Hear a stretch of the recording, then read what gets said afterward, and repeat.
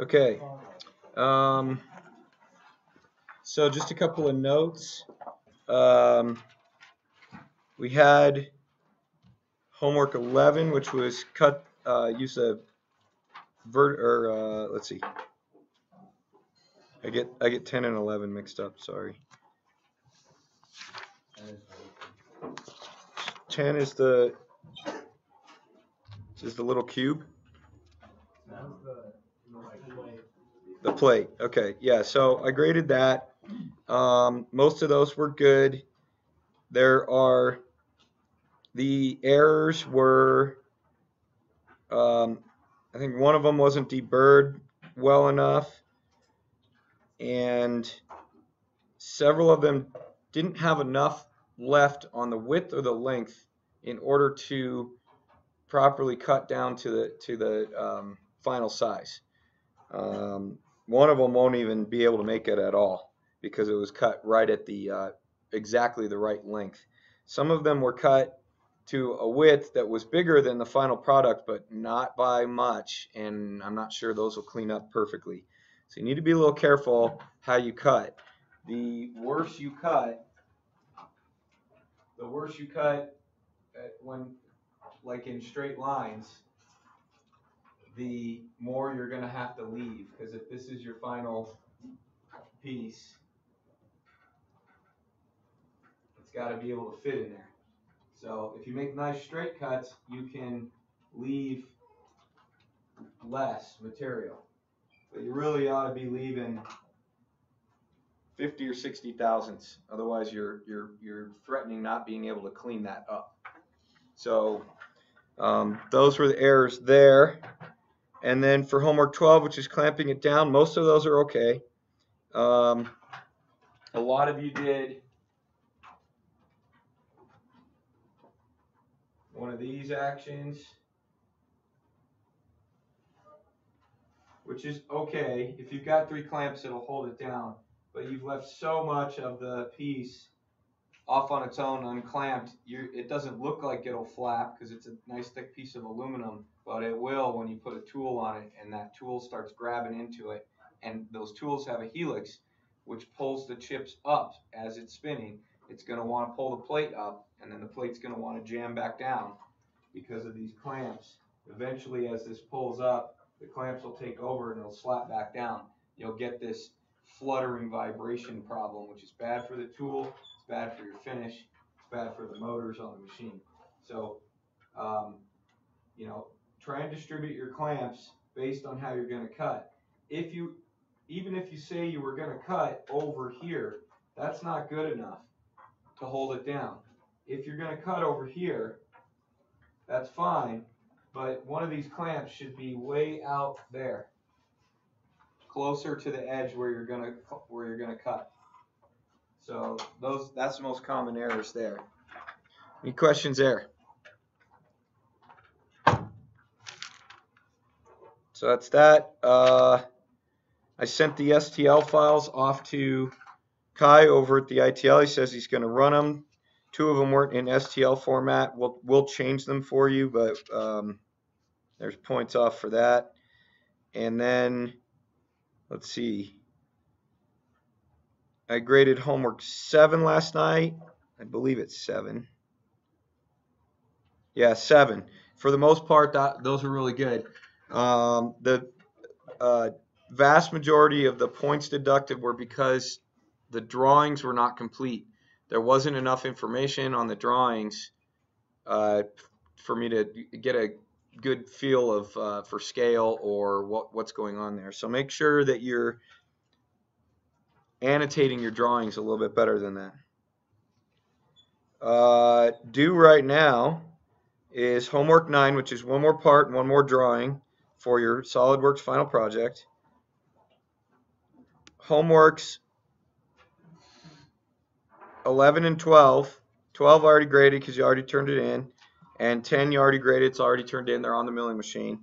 But then 11 is that little cube. So make sure you turn that into this box up here and make sure your name's on it. Then also collecting quiz 3, which is the drill and tap quiz. I think you want the papers folded up into the bag. So fold up the papers into the bag with the actual parts, and make sure your name is on it somewhere, and then throw it into the box.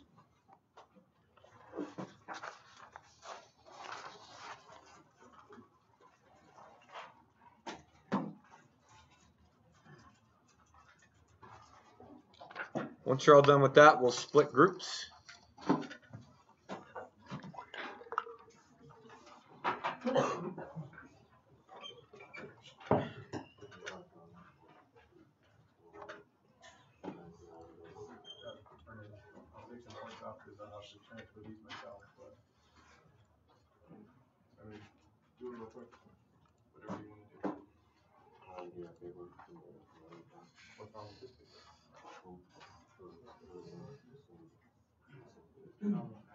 Oh, that's okay. Just scratch it out and say that you did.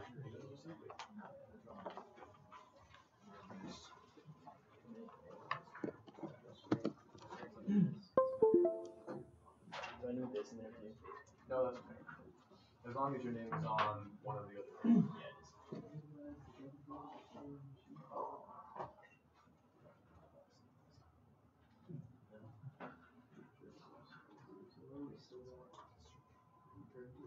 Just let's have the A group come with me. Please bring your safety glasses. Which group? I was about to go back here. Which group did you say? I'm missing. Okay.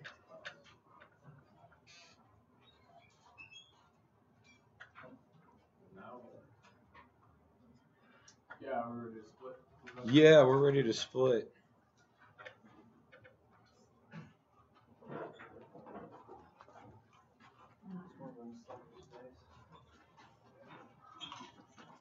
It is. I'm so done with this rain, if you can even call it that.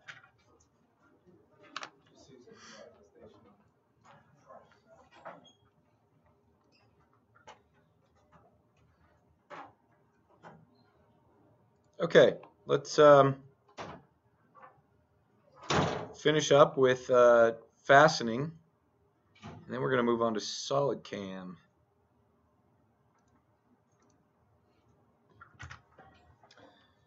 So let's continue with fastening. Besides screws and bolts, which we went over at length yesterday, there's other kinds of fastening. One most common is pins. This is called a roll pin, or sometimes it's called a spring pin. And what this is a piece of metal that's been rolled and it's been heat treated. So it's got some spring memory in it. So when you drill a hole,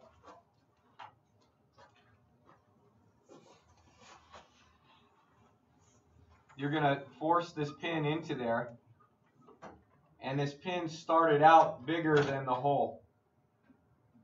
So you have to actually force that pin in there, which compresses this, which acts as a spring, and it wants to spring back because of its temper, and it's pushing back into the hole.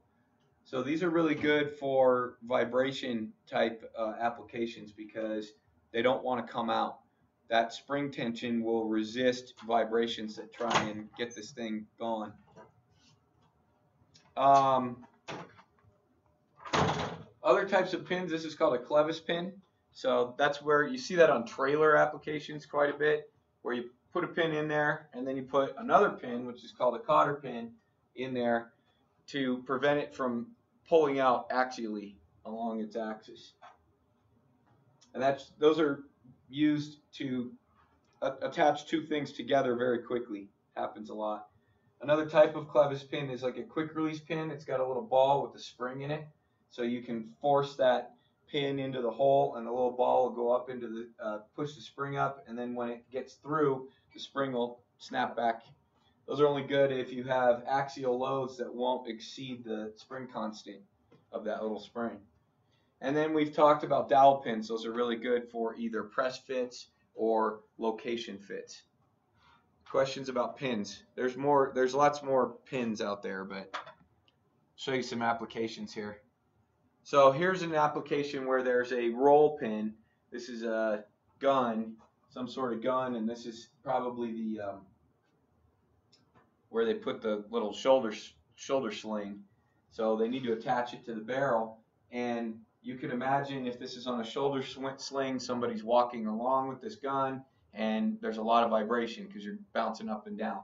So they used a roll pin so that this thing will resist those vibrations and not come loose. All right, the way you insert these pins is, well, first of all, you want to drill your hole with a drill bit that matches the pinhole. And this is not a precise hole because this pin has a lot of play in spring. So if it's a 1/4 inch roll pin or a 1/4 inch spring pin, you drill a 1/4 inch hole. And then you'll either use an arbor press to press that pin in, or you'll tap it in with a hammer and a punch. They typically have a bevel on the edge, on one edge, in order to start it into a hole. And you can help it if you chamfer the hole slightly. You can remove them, but you have to punch them out with a punch. So it's a semi-permanent installation. You have to have tools to get it out. So it's not something that you would use if you want to have a lot of flexibility with assembling and disassembling quickly. Dowel pins. So here's a knife, and it's got dowel pins pressed in to this piece of steel here to restrict the motion of the two arms of this knife. So when this arm comes around, it stops. When it comes around this way, it stops. So this is a press fit. It's not welded. The hole was drilled several thousandths less. Then it was reamed with a precision drill bit, which is called a reamer. And then a dowel pin that is extremely accurate, but just a little bit bigger than that hole, was pressed in using an arbor press. Okay? Again, they stay in using friction because you forced that thing in there. You have to be careful about coefficients of thermal expansion. In this case, they probably used the same material so that no matter what the temperature variations, these two materials would expand and contract at the same rate, and you don't have that problem. You can remove these pins with a press, but your life cycle time is limited. You can't be pressing a pin into a material 2 and 3 or 5 and 6 and 7 times, because every time you force that in there, you're pushing material out of the way. So really, it's a one-time thing. You might get away with 2, but it's supposed to be a permanent application. Dowel pins can be used for location.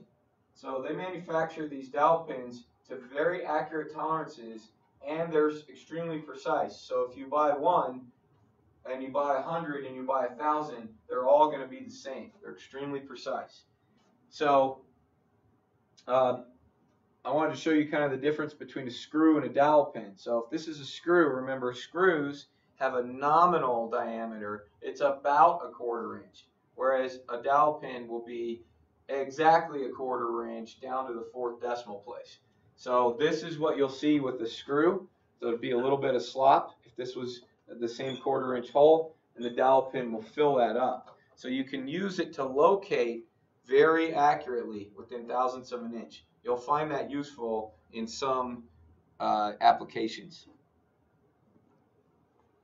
So here's a clutch off of a car, and this is on a clutch. The transmission has an input shaft, and it has to go into this hole, and it has to be located pretty precisely. Every time they pull that transmission out and put it back in, it's got to fit back in. So they use these alignment pins for this clutch.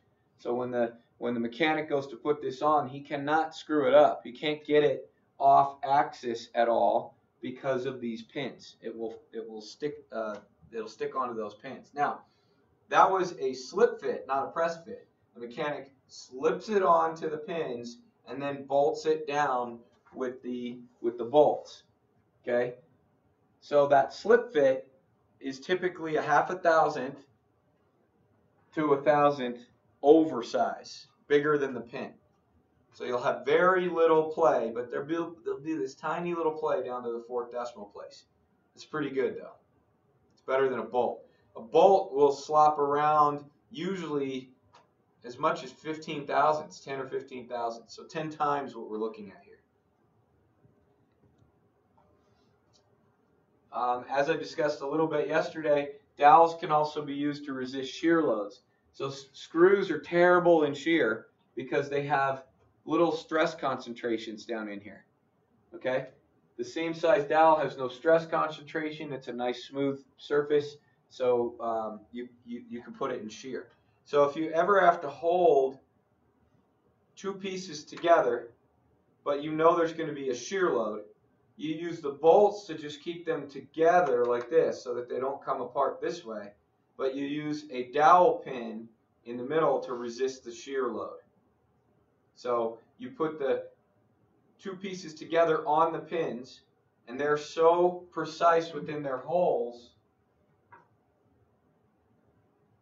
They're very, very close to their holes. Then when you go back to put the bolts through to keep the two pieces together, they will not be precise in their holes. They won't even probably be touching the holes. Maybe they will. Maybe they'll be out like this. But they won't be subjected to any of these shear loads because the pins are taking up those loads. So that's a pretty common thing to do.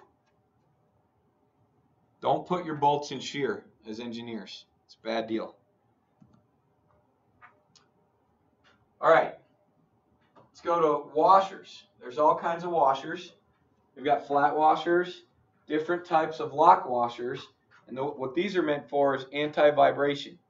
Okay, it's similar to that spring pin. So use these in applications where you're going to have some vibration and you're worried about the fastener coming loose. Belleville washers, I'll talk about those later. And fender washers, those are where the hole is small but the washer got bigger, so it's distributing the load over a wider area. Washers have all kinds of purposes. So probably, well, I don't know if it's the biggest one, but one of them is they can distribute load. So you've got load across this head, you've got a little bit of slop in this hole, you want to distribute that load farther out into the material. A good example is here. If we put, this is in wood, so if we put the nut on here with no washer, that nut's probably going to dig into that wood as you tighten it down, because there's not much surface area here and there in between there, the head and the wood, but you're going to get a lot of compressive force from a bolt. Okay, you get a 1/4-inch bolt, you can put probably a couple of thousand pounds of compression or tension on that bolt. As an aside for engineers, let me write that down.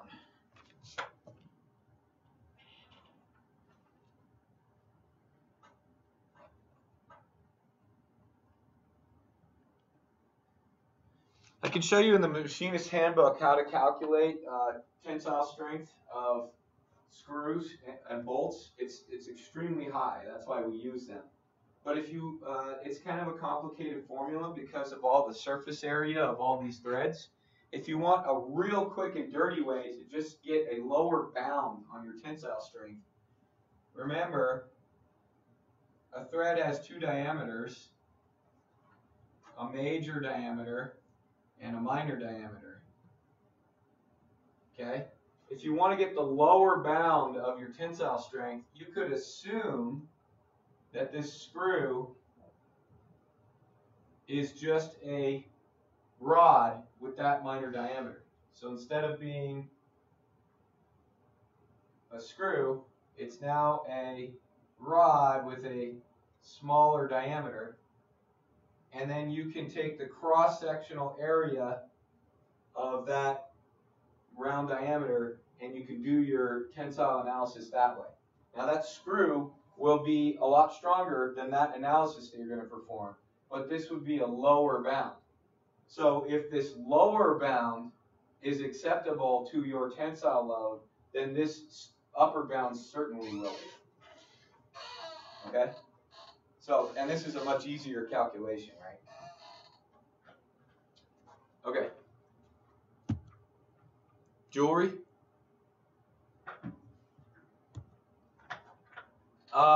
Washers can provide an offset. So let's say you put this through a piece of material and you have too many threads on the back side. You need this bolt to go back a little bit. You can put more washers in here and it'll push this bolt out this way. They're almost always necessary when used with lock washers. So this lock washer, the nuts tend not to distribute the load all the way across that lock washer. So it's nice to put a flat washer in there to really distribute that load over that lock washer and compress that lock washer down. All right, about lock washers. So there's a couple of different kinds. They prevent vibrations that would spin the bolt out. Okay? There's a couple of kinds. There's toothed washers. This is an internal tooth washer. They also have external tooth washers, which are look like little stars. The way these work is the little teeth are kind of up. So here's the main washer. The little teeth are kind of raised. And then when you flatten that down, the little teeth dig into the material. Okay, so these washers use friction because the teeth dug into the material. They use friction to resist the vibrations. I like these ones better. These are called split ring, and very similar to the roll pins or the spring pins. They have been cut and bent and split and then heat treated that way so that they have memory. When you go and force them down flat, that spring tension constantly pushes against the two flat surfaces. So it's a spring constant that's resisting your vibrations. Belleville washers are another kind of spring washer. They're cupped, and they're used in applications where you need a little bit of play up and down. Okay, the most common one I've seen is the washer that goes on your valves on your car. So your valves go up and down, not very much, only about maybe a quarter inch, maybe less. But they do it millions and gazillions of times because they're doing it at thousands of RPMs, right? So they're doing this all the time. Well, they have to be bolted in, so they put a Belleville washer in there, and then it allows it to spring down, spring up, spring down, spring up. I found this out the hard way because I did a valve stem job on my wife's car one time, and I lost a washer, put a flat washer in there, and in about 3 minutes of operation, this bolt broke because that flat washer did not allow it to spring up and down. So it fatigued from vibration quickly and broke. So it had to have that Belleville washer to spring up and down.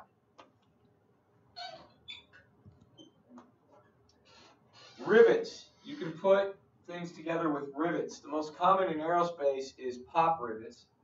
So there's other kinds of rivets where they have if you've seen building rivets, when I was a kid they had Bugs Bunny, and they used to have all these cartoons with riveters because they were building so much back in the 50s. Everybody was a riveter. So they put building structural members together with rivets where they'd have a hole and a rivet that's much too big for that hole. They would heat that up to almost melting point, and then they would force that rivet into that hole because it's bigger, and then they'd peen over the back side. So, and then when it cooled, it would held it together. These are pop rivets, and they're mostly meant for sheet metal, which is why we kind of use them in aeronautical applications because we use a lot of thin sheets. You drill a hole that's the same diameter as the rivet.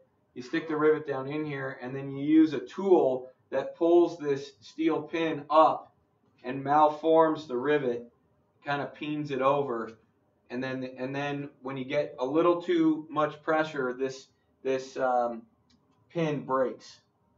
It breaks in axial tension or in tension and pops. That's why I call it pop rivet. It makes a sound. It breaks and pops. And then you're left with this piece right here, the rivet, and it holds the two pieces of material together. So those are pretty common. You can use retaining rings. They're all often referred to as snap rings. And the reason they are referred to as snap rings is you have to take a tool and stick it in these little holes, compress it, then put it into a groove, and then let go, and the spring tension in here snaps them into place. They have internal ones. This is meant for inside a bore, and they have external ones. That's meant for outside a shaft. I'll show you some better pictures. They have to be put in with special snap ring pliers. So here's some examples. So this was an external. A groove was machined into this axle, and then the external was put in there. Look here, this is a bearing assembly. In order to keep the ball bearing in this housing, a little groove was machined in here and a snap ring was installed. So it keeps the bearing from coming out in this direction. And here's another picture of that same idea. They're pretty strong because in that application, you've got let's say you've got the ball bearing here.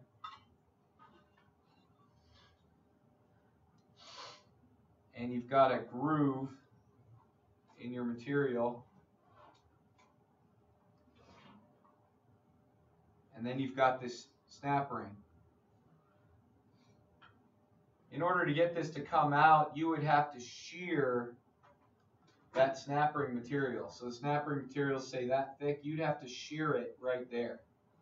So you'd have to put quite a bit of load on that. Now in this bearing application, this particular bearing is a radial bearing. It's expecting radial loads this way, not axial loads this way. So the loads on that axis should be pretty small, so the retaining ring should be able to handle it. Then we have nuts. We have all kinds of different nuts. We have your standard hex nut. We have nylon locking nuts that have a little bit of nylon in there. When you turn the screw, it digs into the nylon. That's an anti-vibration device as well. Acorn nuts, they have a cap so that's not sharp. Couplings, or we call them standoffs. You'll be using those in your final project.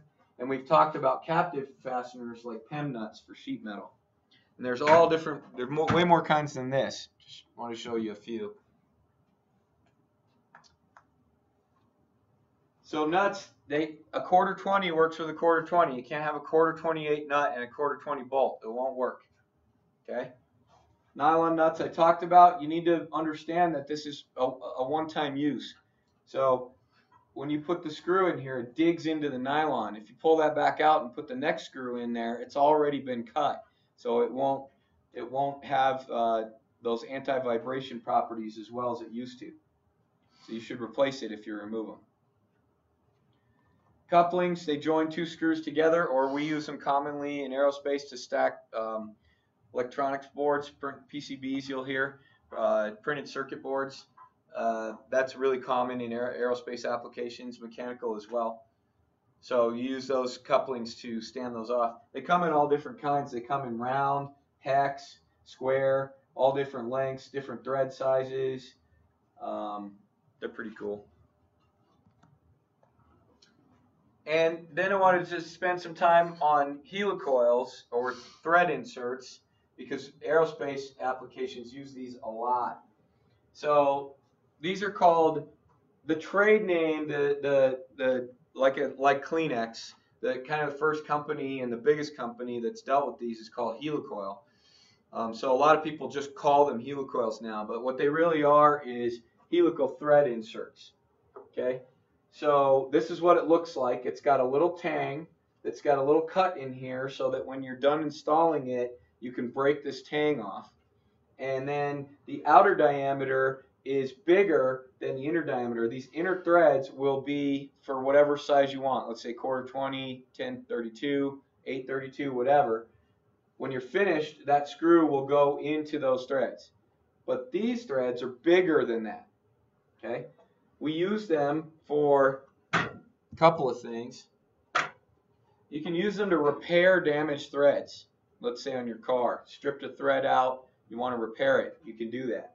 In aerospace, we use it for different reasons. Most of the stuff we have to fly it, and weight costs money.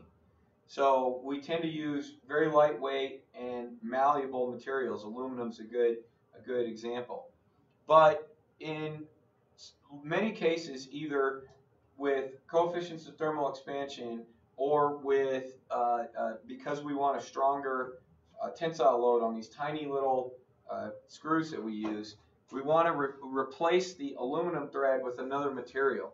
Typically, these helicoils are stainless steel, but you can get them in all different kinds of materials. You can get them in phosphor, bronze, and all kinds of crazy materials. So we tend to use them for these softer materials, like putting into plastic, putting into aluminum. Show you how they work. The helicoil hole is bigger than the original hole. You got to drill it bigger. So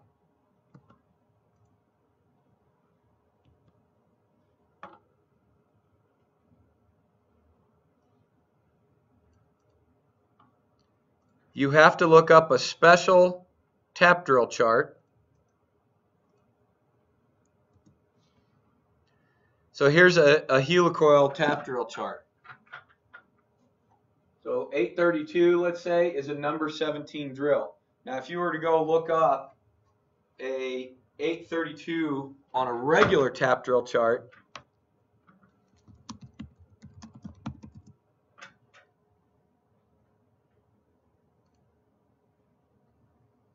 you'll see it's a number 29, much smaller. Look at the close fit clearance hole is an 18. That's almost exactly the size of the helicoil, number 17. So this is much bigger. So you have to be careful when you use helicoils. You have to use a different chart. They also have metric helicoils. They're getting more common, especially with vehicles. So you'll find metric helicoils mostly in auto parts stores because we have a lot of foreign cars here and they use all metric. So 15 years ago you couldn't find a metric helicoil. It's impossible. Now you can. But check the auto parts stores. That's typically where they are. Because the threads on the helicoil are bigger than the threads that you want to have at the end, they have special taps which are bigger, and you have to be very careful because they still say 632 on them. So if you look at a 632 tap and a 632 helicoil tap and you're just holding them up in your hands, they'll look so similar you might screw up and mess up which one is which. Okay? But if you try and jam this helicoil tap into a hole that was drilled for a standard tap, it'll be way too big and you'll probably break the tap. The way you tell is this STI. Sometimes it'll say helicoil, but sometimes it'll say STI. That stands for stainless thread insert. So read your taps carefully before you tap holes. Another thing to mention with taps is sometimes it's hard to tell between left hand and right hand. Again, if you read the tap, a left hand tap will have a little LH, left hand. Okay?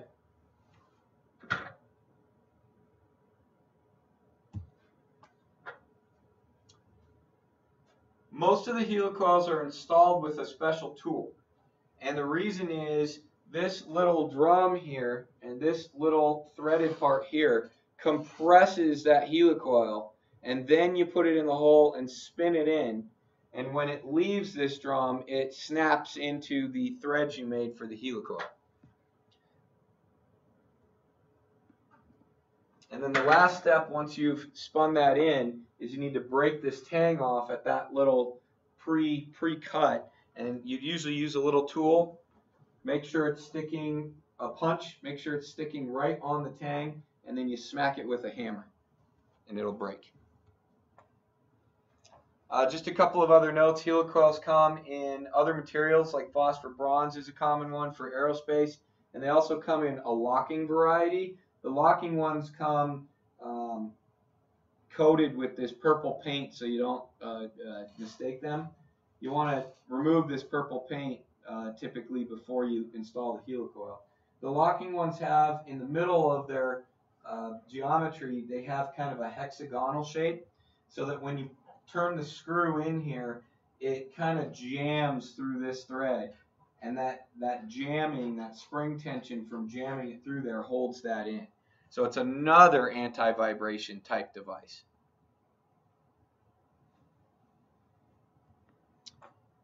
That's pretty much it for fastening. Any questions on fastening?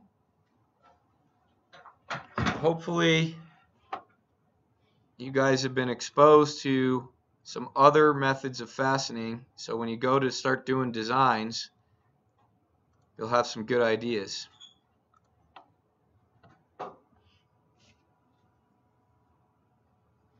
All right, let's start with SolidCam.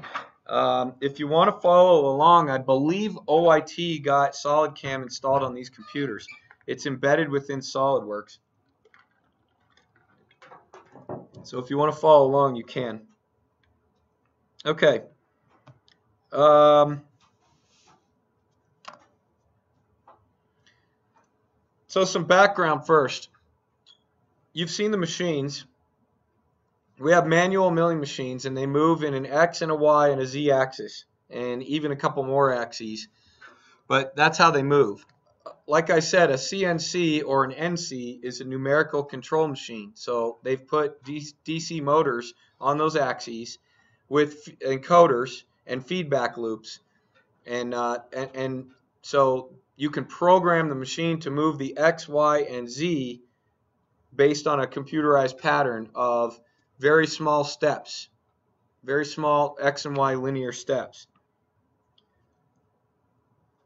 Just about every conventional machine tool controller out there uses a language called G-code. Okay, it was a language developed years and years and years ago when they were just developing CNCs. It's pretty much common across the entire world. And I'm going to show you some G-codes.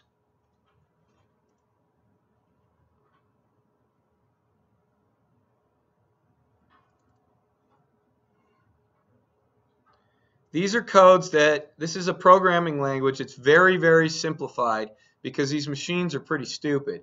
All they do is move in X, Y, and Z. Okay? They've written some subroutines for these codes, and that's this programming language. And it's pretty, as you can see, it's pretty simplified. Okay? Each one of these codes is kind of like a subroutine in software, and it can have parameters behind it. So some common codes are, like, you'll see G codes are typically, G stands for kind of go. So go in this way. So G00 is go fast. G01 is go straight. G02 is go in an arc. Okay? A lot of these higher codes are canned cycles. So, for example, if you want to drill a hole, you might want to just go down and up, drill all the way through. But you may have a real thick piece and a small drill bit, so you might want to go down, up, down, up, down, up, down, up, down, up. That's a canned cycle, a drilling cycle. So you can just give it that G code, and it knows you want to go down, up, down, up, down, up, and then it says, what parameters would you like to set for that down, up, down, up, down, up? Okay. There's also M codes. M codes typically stand for machine. So it does things for the machine, like turn the spindle on, go to this RPM, turn the coolant on, end the program, things like that. These are stop moving. So those are typically machine codes. I want to see an example of a program. Here's an example. This is what G code kind of looks like. Okay, this is like the beginning of your program, kind of sets some parameters. I wanted to show you this because there's other codes. You'll see T codes. What would you guess that stands for? This is a really dumb code. Close. Tool. So this is asking the machine to insert tool 1. Okay. You'll see X, Y, and Z's. Those are obvious. Those are the axes. So in this case, it says G00. That means go really fast. G54 is a work coordinate system. We're going to talk about that. So it's saying go really fast, work in this coordinate system, and go to X 0.314 and Y 1.1093. Then it gives me an S code. What do you suppose that is?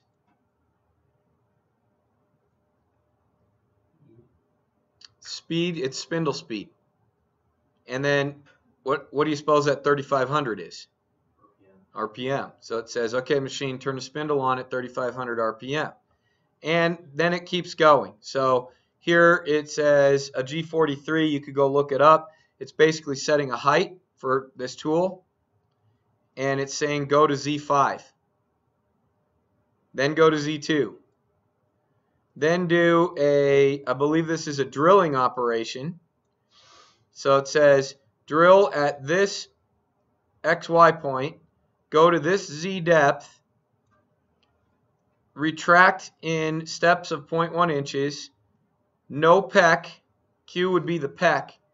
So since it's 0, there's no peck. So this is going to drill in and drill out. What do you suppose F7 is? What would F stand for?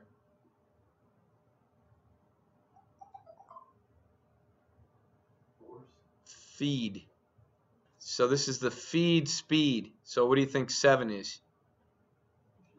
Inches per minute. So the spindle's spinning 3500 and it's going to feed at 7 inches a minute. It's going to go all the way in. It's going to come all the way out. And then it's going to go to this point and do the same thing. Then this point, do the same thing. Then this point, do the same thing. And then G80 will cancel that can drilling cycle. Okay, so 98 is going to, or 83 is going to start the cycle. 80 is going to cancel the cycle. Yes? For feed rates and spindle speeds and stuff, is there a way to define like what measuring system you use, like for metric versus imperial? Yes. It's in SolidCam. Okay. And I'll show you. Now the only problem is all our machines are English. Right. So you can do it in inches per or millimeters per second and things like that. I can show you how to do that. So when you're programming this into a machine or a CNC, it would depend on whether there's no way to program it to do millimeters. It's either in metric or imperial. No, you can program it to do metric, but you wouldn't want to give a machine that's expecting English units metric units. See what I mean? Mm-hmm. So you get machines that are in China, you better give it metric feeds and speeds. Okay. You see what I mean? But if you do it here, you probably not. It depends on the controller. So SolidCam, I'll get into this more. SolidCam machining or computer-aided machining programs are meant to program any controller out there, any one. So you actually have to pick the controller that you're programming to. Oh, yeah, that's what I was talking about. Like, you have to change the units depending on what controller you use. Yes, and I'm going to get into that. I'll show you. I just wanted to give you some background so that you understand what the machine is reading. This is the file that the machine is reading. Okay. Now, back in the day, and this includes me, we didn't have computer-aided machining programs. We had to write this code ourselves. Now, I don't know if you can imagine this, but if you make one little mistake here, you type a 4 instead of a 5, this machine's going to crash. It's going to do whatever you tell it to do in here. And this can get complicated and hard to understand. So, for example, look here, this is going to drill at x 0.314 and y 1.1. Well, the next command is just go to y 3.077. What does that mean happened with x? It stayed the same. So it was at this xy point, and then it moves to this y point. Well, that can get complicated, and you can forget that if you're writing long lines of code. Okay? So somebody decided maybe we should make a software program that has a more graphical interface, because this can get complicated. So that's what they did, and that's what all our computer-aided machining programs are now. They are an interface for us, a graphical interface for us, but once we're done programming, it's going to generate this code for the machine, because this is all the machine understands. So I just wanted to show you, have you understand the fundamentals of what's going on here. You also need to know a little bit of G code, because if something's going wrong in a program, you need to be able to at least find it and edit this code. Okay? Or find it and go back to SolidCam and be able to edit the code. Know what parameter SolidCam is tweaking based on the G code that it output. So you need to know a little bit of this code. You have to be able to read it a little bit. It's kind of like if you were going to visit Paris, you just need to know a few words in French so that you can, get some food or go to the bathroom. You don't have to be fluent in French, but you got to know a few words. Kind of like what we're doing here. Okay.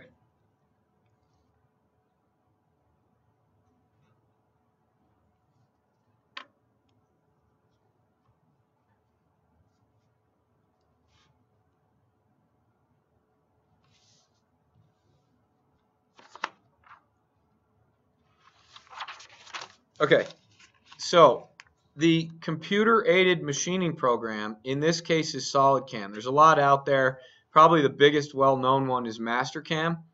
We moved to SolidCam because in the past, your computer-aided drafting software, which is SolidWorks here, was a separate program. You'd have to close this and open a computer-aided machining software package, completely different window, completely different program, and you would import a file and write toolpaths on it. SolidCam beat Mastercam to the punch with integrating the computer-aided machining interface with the computer-aided drafting interface. So now SolidCam is still a separate program, but it's running kind of like an add-on in the SolidWorks environment. Since then, Mastercam has now done that, but they didn't get there first. So we decided to go with SolidCam, and we think it's a little easier to click around and understand for students. But they all basically work the same. All right, so in this case, you'll see the two tabs indicating that SolidCam is running and operating within the SolidWorks environment. There's one more interface. So SolidCam is the graphical interface for us. It is going to use a subprogram called a post processor, and that will take all of our graphical inputs and process them into G code, which we can then send to the machine. So it's called a post processor. And so very often you'll hear machinists or manufacturing engineers saying we have to post it over, that sort of thing. It's post processor. You have to select the appropriate, and this goes to your question, the appropriate post processor for the machine controller you're using. So for example,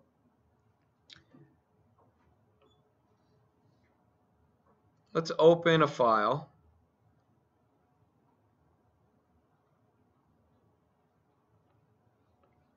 I'm going to go ahead and open just to show you. I'm going to open one of the files you're going to be working on. Let's see. How about top plate? Now I have not written. oh, that my students when they built these parts wrote a program for this. So this is not what I want to see. I want to start fresh.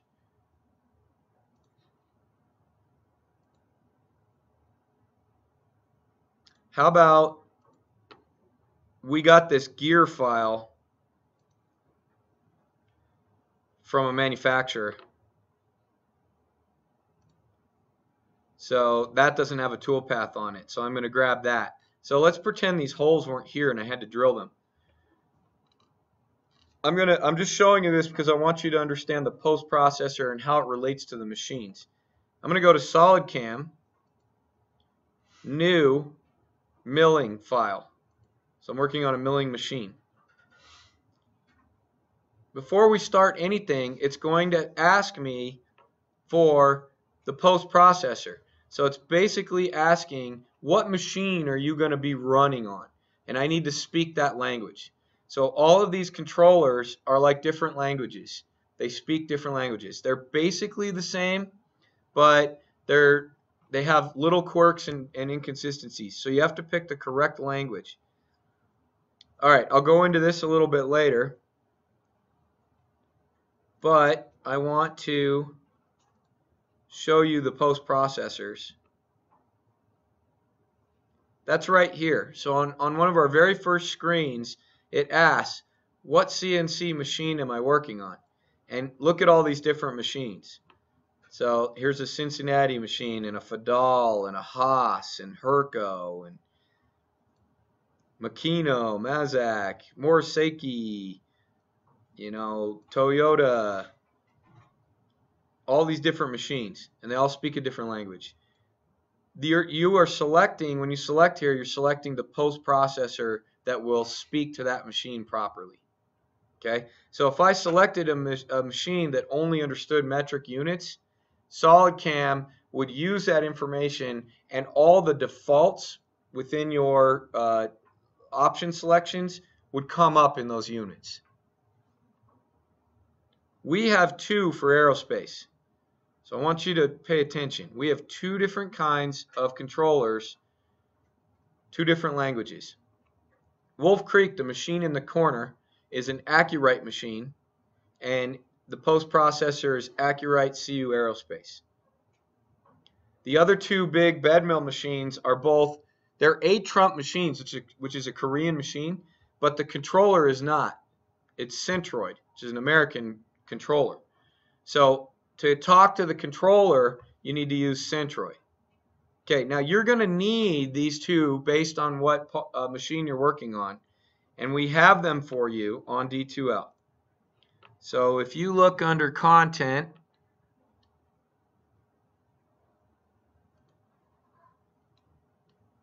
and look under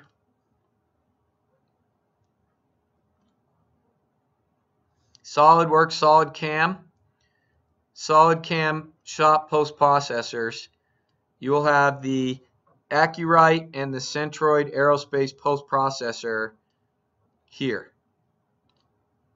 Now if you want to see what a post processor looks like, let's and you'll need all of them. So this Centroid CU Aerospace, all the Centroid ones, you'll need to drop them into the post processor directory within your environment. Where is that? Let's go find that. So on my machine, let's go to Program Files. We're gonna have to find that directory. I didn't pre-look at it.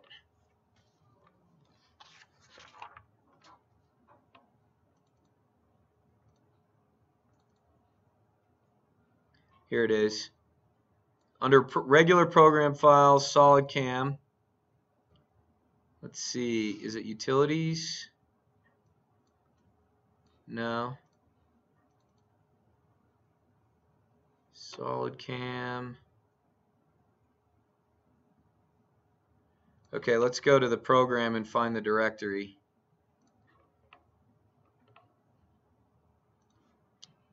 Been so long since I've done this, I forgot where it is.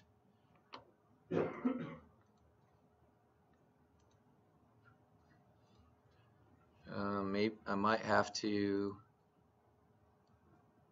So I'm going to close that and go to SolidCam settings. See if I can find fault. So default CNC controller. Here it is. And so it's on my machine, it's under users, public documents, SolidCam 13 GPP tool. So let's go look there. C drive, users, public documents, SolidCam 13 GPP tool. So this is the directory that you'll want to drop in all those Centroid files, or if you're using the Accurate machine, all those Accurate files. All right. So you'll have to do that on these machines. It's not done for you.